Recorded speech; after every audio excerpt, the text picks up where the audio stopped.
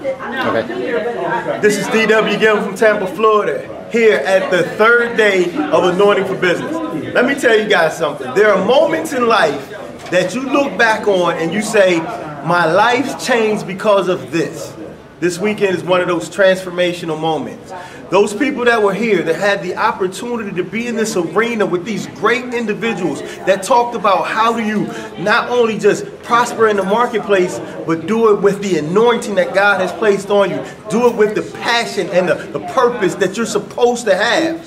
Those people's lives will forever be changed. And I'm so honored and so thankful to say that I'm one of those people. I know for a fact that when I look back on this weekend, I'll be able to track where my business went in a different direction. I'll be able to track where my relationships went into a different direction. I'll be able to track the people that are in my circle when they went in a different direction. And my life will be forever blessed.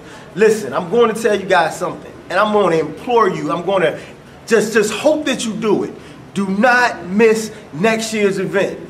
An event like this is one of those moments, like I said, that will just turn your world around. Explode your brain a little bit, then you gotta put your brains all back in. But after that, you leave here transformed. I'm just so thankful, so honored to be at the inaugural Anointed for Business Conference here in Dallas, Texas. I will be here next year along with a host of other people, and I hope to see you in the place.